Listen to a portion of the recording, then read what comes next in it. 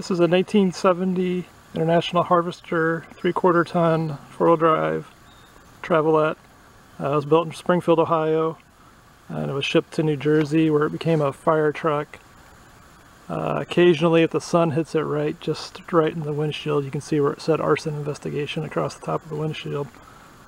The previous owner bought it at a public auction, I think around 2009 or so, and I bought it from him in 2012. Has an International Harvester 345 V8 engine. At some point in its fire truck life, they put a reman engine in it. I don't really know why or any details about it. The entire truck only has 20,000 miles on it, so the engine has something less than that, I'm pretty sure. That's why it's a gray color instead of the standard red. It does have Hamilton fuel injection, throttle body fuel injection, so it's great for cold starts, hot starts. It always starts. You don't have to mess with points. Probably one of the best modifications you can do to these engines. It does have a little bit of rust on the inner fenders. The passenger side is worse than the driver's. I was always going to take it apart and repaint the inner fenders and paint the engine and do all that, but I just never got around to it. It does have the battery's a little over a year old. I did put in a new 4-core, or at least I had the original radiator record with a 4-core radiator.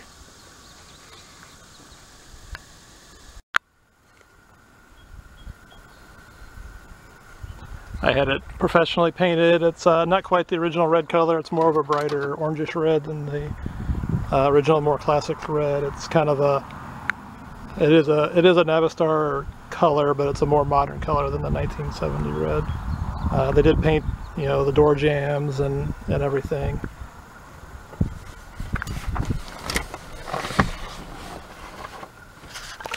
Like I said earlier, Hamilton fuel injection always starts nice and easy.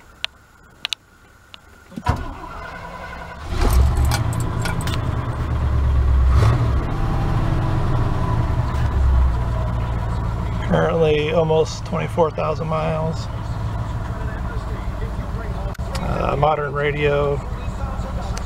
There's a console up above that has a CB radio mounted in it. That's also where the radio speakers are. The overdrive I'll show later operating. There's a gear vendor's overdrive. It's after the transfer case, so there's 4 speeds, and you can effectively use the overdrive in 3rd or 4th, so it gives you an extra 2 gears if you need them. Really the one over on top of 4th is the most important, because that allows you to go 70 miles an hour or so with not as high engine RPM. The seats are from a early 2000s vintage Ford F-150. The front and back both match. They have a cloth covers on them right now.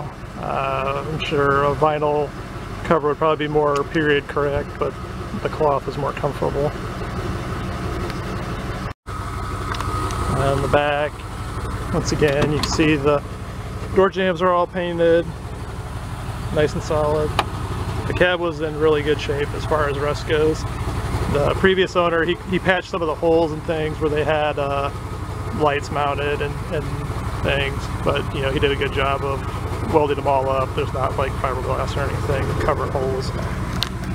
Car seat, my kids ride in here all the time. Back seat's identical to the front. From the rear, there's a receiver hitch. I do a lot of towing with it. Tows great.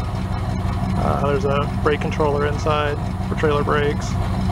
The taillights are not original. Originally they used kind of a weird bracket setup with a Scout style taillight, which I first of all didn't have when I got it, and I always thought it looked kind of dumb, so that's why it has a steel mounted round taillights. The fuel tank is in the back of the bed, in the very front of the bed. You can fill it from either side. It's about a 20-gallon tank. It originally had a single passenger side under cab fender fill tank, which I wasn't real crazy about. It was always hard to fill, plus I didn't like sitting on top of it. There is a few cracks right in the center of the tailgate. I don't know if they'll show up in the video or not. This happened when I was bringing home the Dana 60 model that I'll show later in the front. It was too big for the bed and it sat on the tailgate and cracked it a little bit. It's one of my bigger bonehead moves with the truck.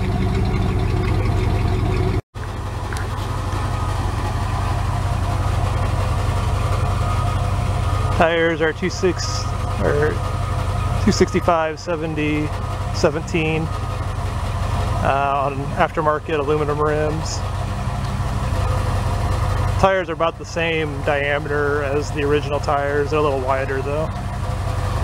You can see it has overload springs in the back that only contact the frame when you have a heavy weight on it. The chrome step bars are mounted to the frame and not the cab. So they're mounted directly to the frame, so they're good and solid. The body was being a fire truck, kept inside. It was all nice and straight. Didn't need a whole lot of body work. The previous owner installed the bed. He had a nice bed that he put on it, and then I painted it all to match. The small West Coast style mirrors are desirable. They're hard to find. These are real nice. Same with the clearance lights. They're hard to find in this good a shape.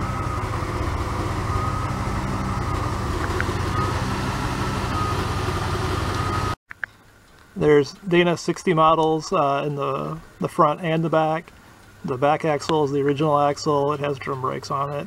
It was original to the truck. The front axle is from a Dodge, early 80s Dodge 3/4 ton truck. So it has disc brakes on it and lockout hubs on the outside. Basically swapped out the original Dana 44 front axle had closed knuckles that were always a mess, and had drum brakes, so this was a pretty good improvement for drivability. They both have 410 gear ratio, so that combined with the overdrive makes for a good driving truck.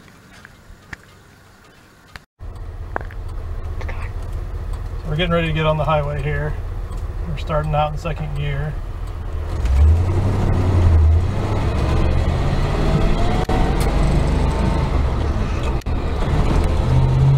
Shift into third gear.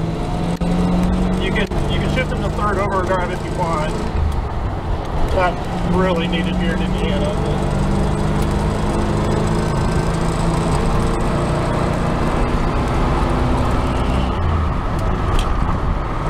Now we're back into fourth regular. We're going about 70 miles an hour. It's about 3,100 RPM. Shift into overdrive again. Still going 70, and your engine speed is down to about 2,300. The truck doesn't have any problem going any faster. You can go 75, 80, no problem. It's a little bumpy, but